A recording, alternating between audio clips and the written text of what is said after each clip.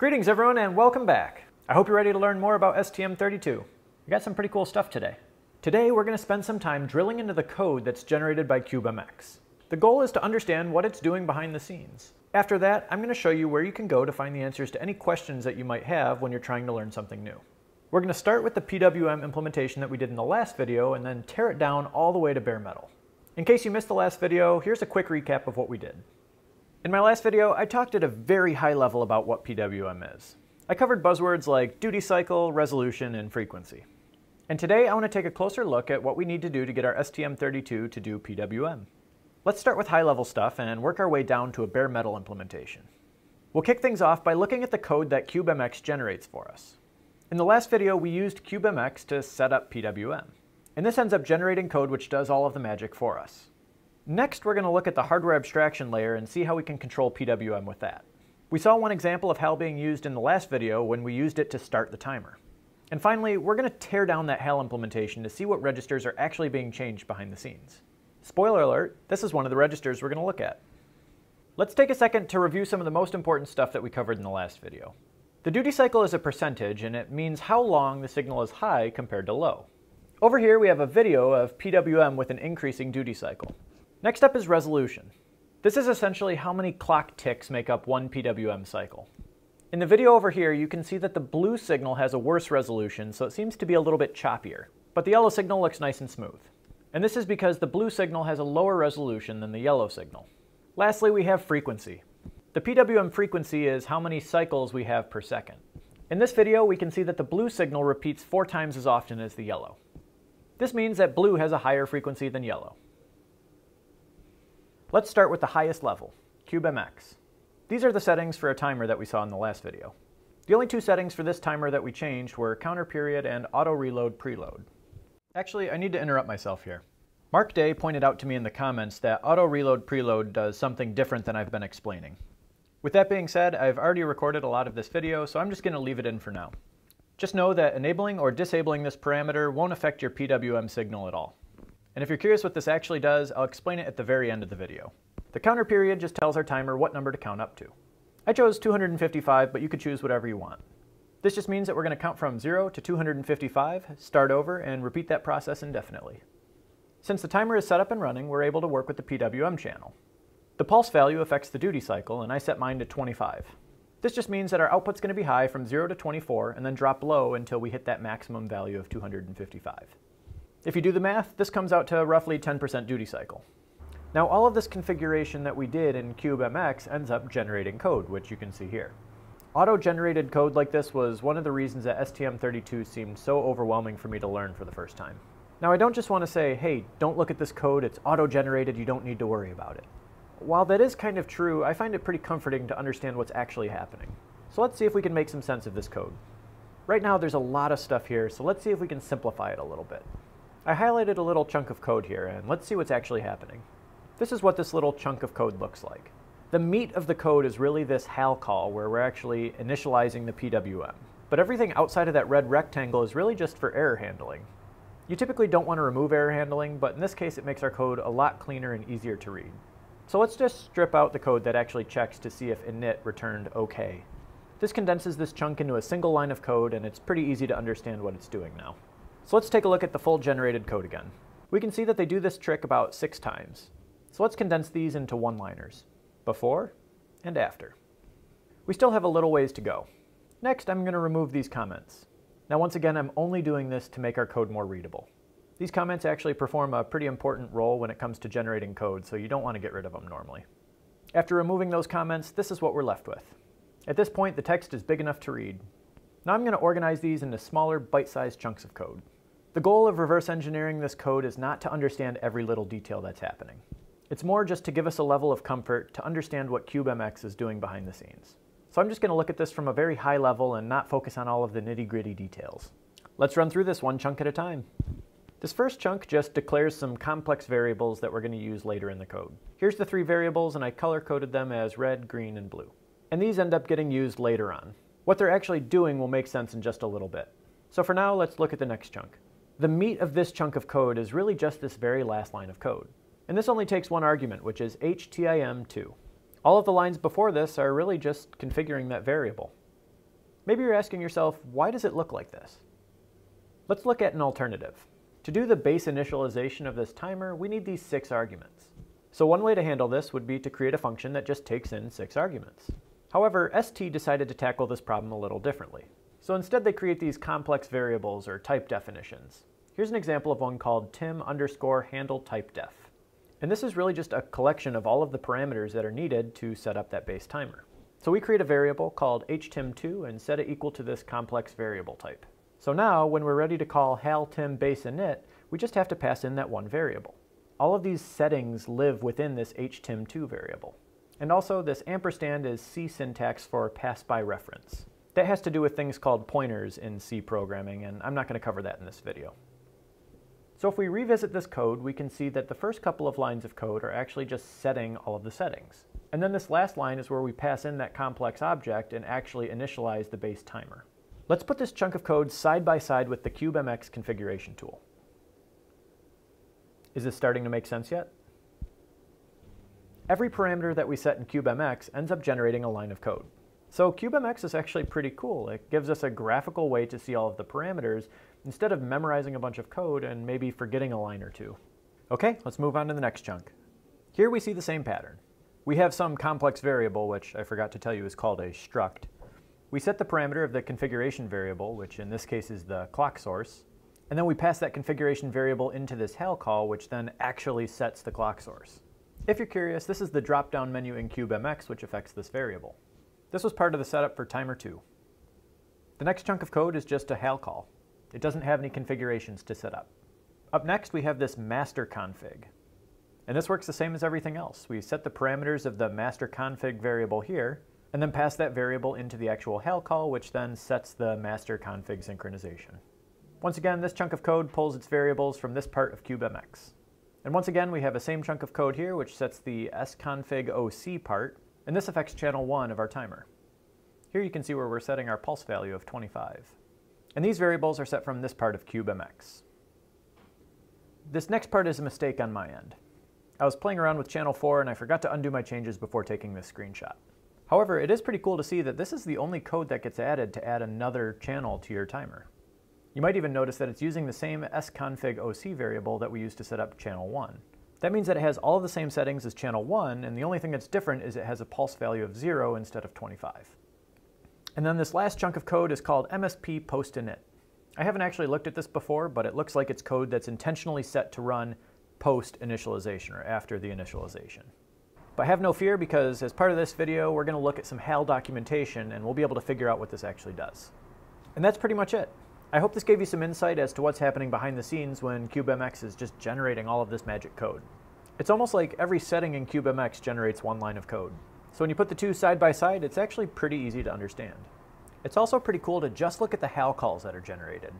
Essentially, these are the 5 commands that are used to set up PWM. For now, let's just jot these down and we'll revisit them in a bit. Now we've looked at the code that CubeMx generates, so let's move one level lower and take a look at how HAL is used to set up PWM. Everything that you need to know about HAL can be found in the HAL documentation.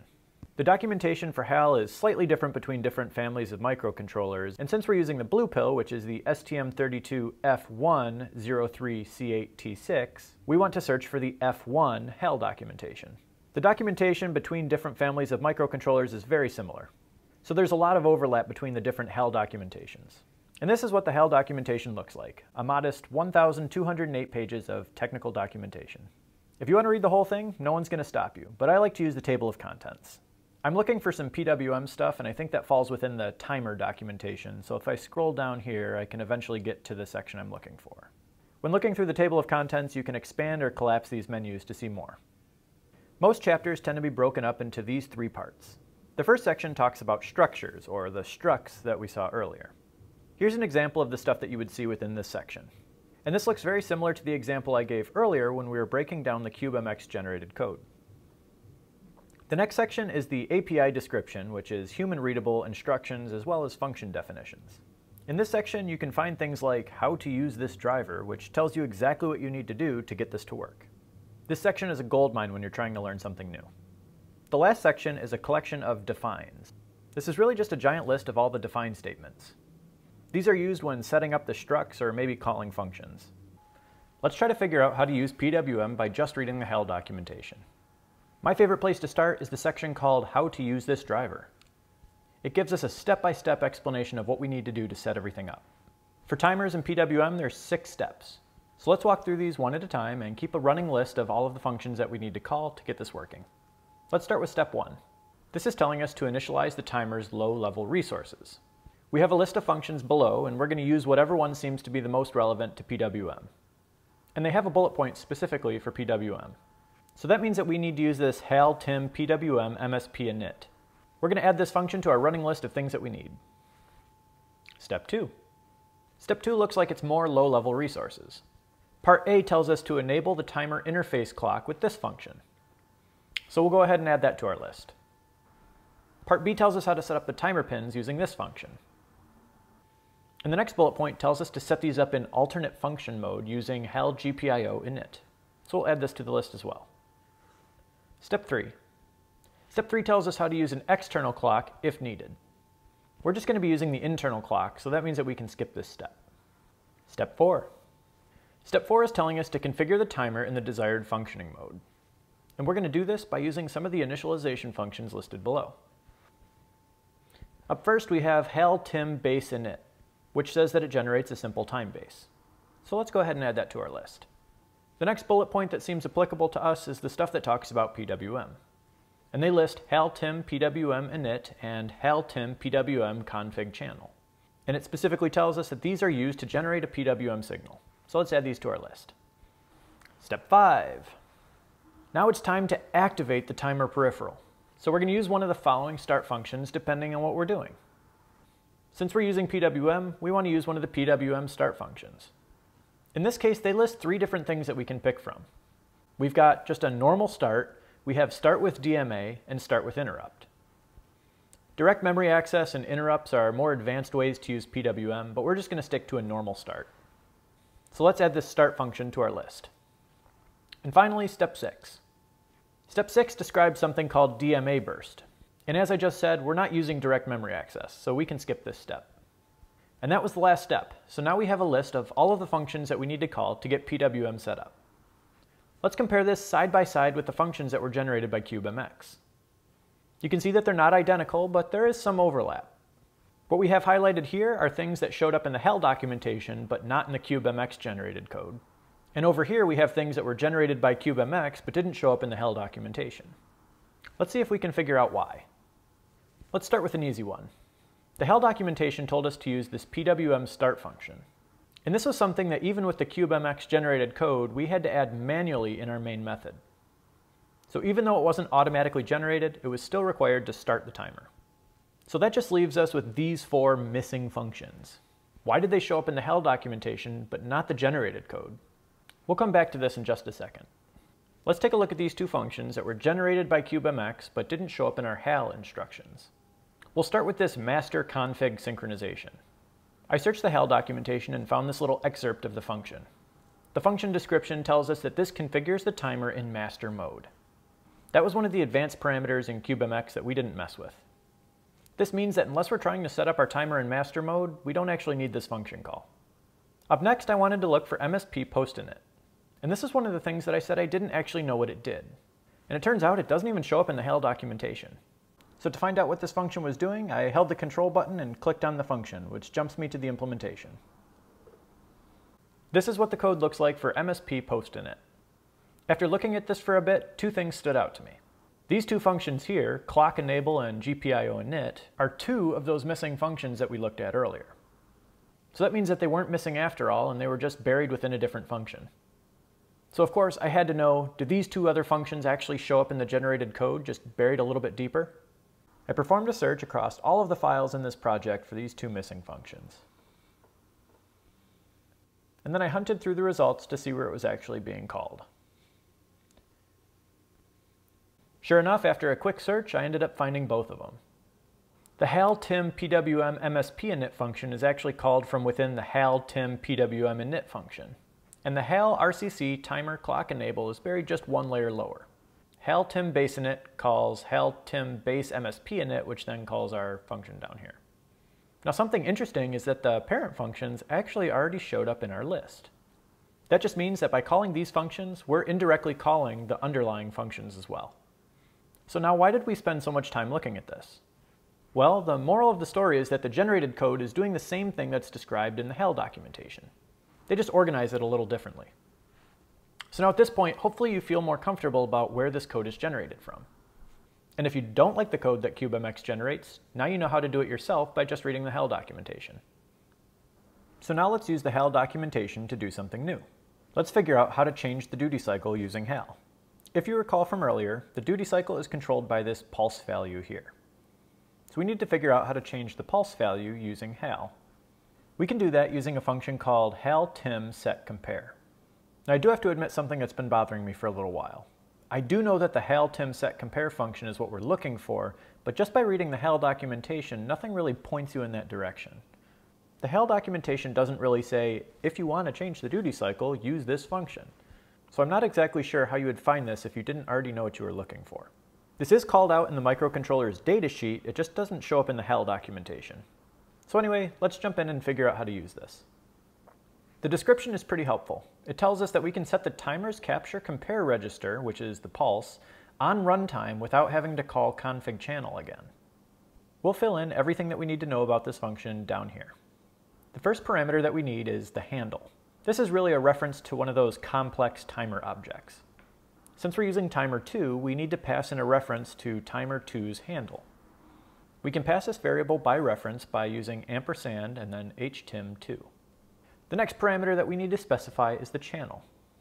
Since we're specifically using timer 2 channel 1 to generate our PWM output, we need to use channel 1. So we'll pass in tim channel 1 as the second argument. The third and final argument is the compare value. This tells us that this value specifies the capture compare register's new value. This is our pulse value. So this function down here is what we need to implement in code to change our duty cycle. Let's implement this inside of our infinite while loop to change our duty cycle on the fly. To start, I'm going to go to the user code section and create a variable that'll keep track of our pulse. We'll start with a pulse of 0 and we'll count all the way up to 255 and then we'll tell it to start over. Now, inside of our while loop, we'll just increase this pulse value by typing in pulse equals pulse plus 1. Next, we want this to restart after we hit 255, so I'm just going to say if pulse is greater than 255, we're going to set it back to 0. To all of you advanced programmers out there, yes, there's much cleaner ways to write this, but I'm going to stick with this for simplicity. So now we're going to use that HAL call to change the duty cycle. So we're going to do that by typing in __ HAL tim, control space here, and I think that was set compare. Yep, there it is. And now we can pass in the 3 required arguments. The first is the reference to htim2. The second is the tim_channel, and I'm going to use control space here to get tim channel 1. And then our actual pulse value is just going to be that variable that we created. Now if we leave everything like this, it's going to be increasing our duty cycle really fast. So we're going to want to add some sort of a delay so we can watch it happen. And we're going to do that by using HAL_delay, and we'll wait 100 milliseconds.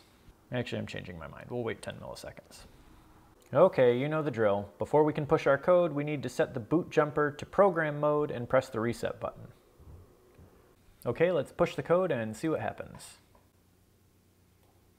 All set, let's check it out. Now we need to set the blue pill back into run mode by changing the jumper and pressing reset one more time. Now I'm going to hook up my oscilloscope.